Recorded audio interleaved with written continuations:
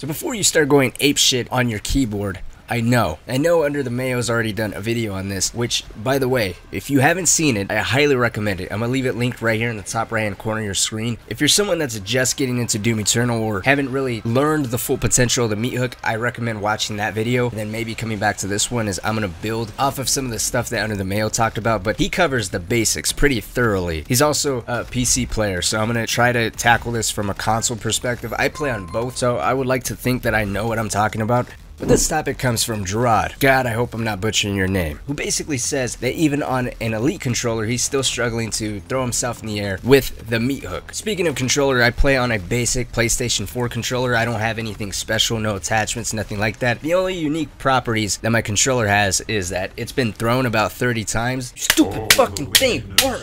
And still more or less works. Just refuses to give up. It's like a dude on prom night. By the way, if you're someone that's looking for a more comfortable or personal button layout, I talk about my settings right here. Even if my settings don't work out for you, there's tons of comments on that video with all kinds of different button variations from all the people that commented, so you're bound to find something that might work for you. So I highly recommend checking that video out. But getting to the topic, the Meathook, the tool for quick prowler eliminations, gaining extra armor once mastered with the flaming hook. This tool can also be utilized for skipping giant arenas, optional fights, or even small little tedious sections like right here on Mars Core. It also provides huge advantages in fights, even the fight against the Gladiator, where if you learn to perfect this, you can throw yourself above the Gladiator in both stages of the fight, completely bypassing his defenses. So how do you do this? Well, let's talk about the basic Meathook first, which I'm assuming a lot of people are doing, or those of you that can't get the hang of throwing yourself in the air, I'm assuming your problem is you're not jumping. So I'm gonna show you these clips of basic Meathooking. I'm moving from left to right, I'm going straight forward, I'm basically letting the animation do its thing. When I'm trying to go left or go right, you can tell based on my movement, there's also a slight bend in the chain, giving an indication of me trying to move left and right. You do move a little bit, but you're still very stiff. You're a very easy target. You're basically going in a straight line. I don't ever use my Meathook like this, and I don't recommend anybody doing that either. Very rarely do I write out the entire animation of the Meathook. The only time I ever do is if I'm going to chainsaw the demon that I Meathook. So as you can tell, against Fodder Demon and even against the Caca Demon, you're moving essentially in a straight line, which might come in handy if you're trying to escape danger. If you're being pressured very heavily from any demons, it'll be useful in this case, but not for any battlefield advantage. So don't write out your animation. What you're going to want to do is find a key point to jump. And the reason why you're jumping is because that's how you're going to disconnect your Meathook, but it's also going to be what throws you in the air. You don't have to dash, you don't have to double jump, you just have to jump one time. Couple that with the air control rune, which I have in this gameplay, and you'll notice how much fluid you are automatically as soon as you disconnect. Speaking of disconnect, how do you know what the best time is to do so? I think this is going to be a little bit of practice on your part to really understand, as initially I thought momentum was a big factor, but after messing around with this a little bit, that doesn't really seem to be the case. You're always going to be thrown forward. The difference of whether if you're going to be lobbed straight into the air or kind of shot like a dart really depends on the distance of the demon that you're Meathooking onto and when you decide to jump or disconnect. Those are some things you always want to take into consideration, but using this screenshot kind of as a basis, this is as far as the Meathook extends. It's got a surprising amount of range. I thought it was like half the size. I do also want to say this is on console. There is a rumor that on PC, or the Meathook in general, goes based off your frame rate. So if you're playing on PC with a higher frame rate, your Meathook is going to extend a little bit longer. That is a rumor anyways. I want to experiment with it a little bit more before I can confirm, but based off of what I've seen, from 120 frames on PC to 60 frames on console, that does seem to be the case. There was a slight extension there, at least in the very small area where I compared the two. Anyways, going back to the screenshot, the green space is where you want to disconnect for aerial combat. If you kind of want to throw yourself in the air, hover, and let off a bunch of shots. I'll talk about how you can hover in a second. The yellow space is where you want to be for trajectory, momentum. You're trying to escape a sticky situation or get through a very narrow space between demons. That's where you want to disconnect. The very last part, the red part, is where you want to be if you want to chainsaw the demon that you are Meathooking. This is not the time to disconnect. You're disconnecting too late. Essentially, during this frame, imagine you being a magnet and the demon that you Meathook being another magnet. You two are going to collide and you're risking getting yourself cornered. So you're going to want to jump before this part. I also want to point out with the Tyrant specifically, when you're further away, that green space can extend over into the yellow space. That is if you're further away. The trade-off here is, even though that green space is going to extend into the yellow space, if the distance between you and that Tyrant or you and that demon is is further, you're not going to get as high. So that's the trade-off. Imagine the yellow frame being momentum and speed, the green being trajectory. Yellow's perfect for closing in gaps or escaping, while green is perfect for combat. I should say there is a little bit of a caveat to that. That is at the Meathook's full extension. As I mentioned a little while ago, momentum is not that important. What is important is how close you are to the demon that you're meat hooking. The closer the demon is to you, the faster you're going to travel. The further the demon is, the lower your quote-unquote momentum. And with the lower momentum, you're not going to get as high. As I mentioned earlier, with the further distance, don't expect to get as much elevation. You notice right here in this clip on Art Complex, I'm kind of messing around with these tight corners to bypass all these fodder demon in this hallway. And I am moving a little faster in this clip versus in the Gladiator arena, where right here specifically, I'm meat hooking a demon that's a little further away. You notice that I'm not flying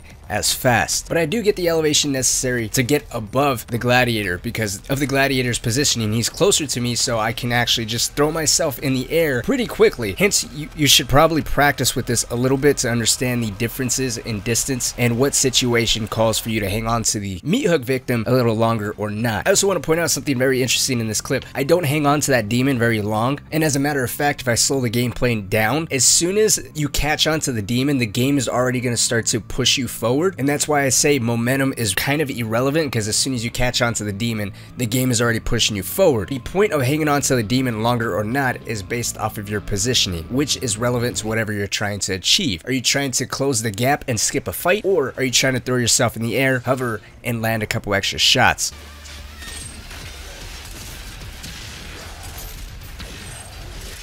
Speaking of which, what the hell is hovering and why do I keep bringing that up? Well, first off, I'm using hovering as a loose word. Basically, it's an action that you use to utilize as much airtime as you can to get off as many shots as possible before you hit the ground. As I'm sure all of you guys know, in Doom Eternal you have a double jump. Jump once, jump again, and then you come back down, your jumps reset. Now, we're already using our first jump when we disconnect with the meat hook. You want to save that second jump for as your character starts to descend. Right before that, you want to jump again. That's going to kind of balance you out, giving you an extra second or two to get some extra shots off. If you wait a little too long and you start falling and then you use your jump, you're basically fighting against your character's gravity or your character's weight, and it's not going to be as successful. This is a perfect tool on demons like Dread Knights or Hell Knights or even Tyrants. I'm using it to perfection right here on the Gladiator. I'm not landing all my shots, but that's a different guide. If you're playing on PC, this gives you enough time to almost cycle through your entire arsenal, if not all your main power weapons. If you're quick enough